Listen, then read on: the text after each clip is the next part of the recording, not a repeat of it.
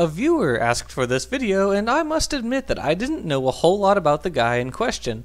However, he has been the subject of a controversy in the past few years, and creationists have been waving him around. Thus, I think we should take a look at his case. So, let's jump right in.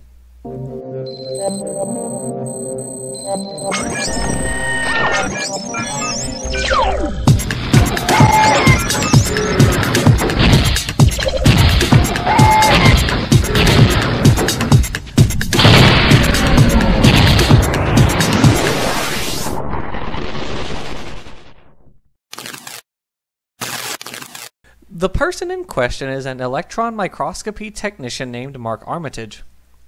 Armitage got a bachelor's in education from Liberty University, a master's in parasitology from the Institute for Creation Research, and went back to Liberty University for an EDS in science education. Look, Liberty University aside, the Institute for Creation Research isn't an accredited university. Regardless, starting in 2010, Armitage managed the California State University at Northridge Biology Department's Electron and Confocal Microscopy Suite. And in 2012, he went on a digging trip to Cretaceous strata where he found a Triceratops horn. He later examined the horn under an electron microscope and discovered soft tissue, publishing his results in the 2013 paper Soft Sheets of Fibrillar Bone from a Fossil of the Supraorbital Horn of the Dinosaur Triceratops horridus. Now, the discovery of soft tissue in a dinosaur fossil is far from unprecedented. In fact, the very paper that Armitage wrote documenting his discovery admits, quote, "Previous studies have reported soft tissues and cell-like microstructures in fossilized dinosaur bones from Tarbosaurus batar, Tyrannosaurus rex, Brachylophosaurus canadensis, and Triceratops horridus, as well as other extinct organisms such as certain marine turtles." Close quote. So yes, Armitage himself points out that this discovery isn't especially new.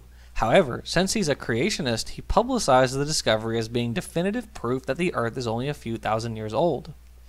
Then, Armitage discussed with his students how old he believed the horn to be.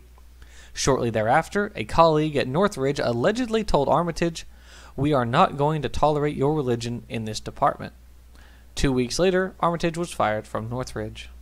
Clearly, religious discrimination shouldn't be tolerated in any job, and neither should a science teacher pushing unscientific dogma on students.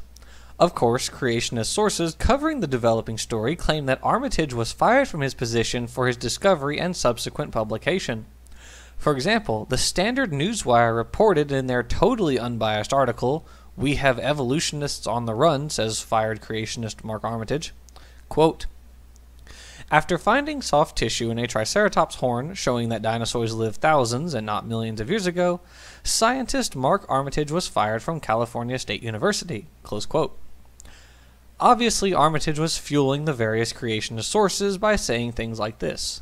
Quote, "It also tells me that we have the evolutionists on the run. They are scrambling to explain the presence of these delicate and lifelike cells and tissues that could in no way survive the ravages of deep time." Close quote. In reality, something Armitage is barely on speaking terms with, the existence of the soft tissues doesn't add credence to creationism for anyone except, surprise surprise, creationists.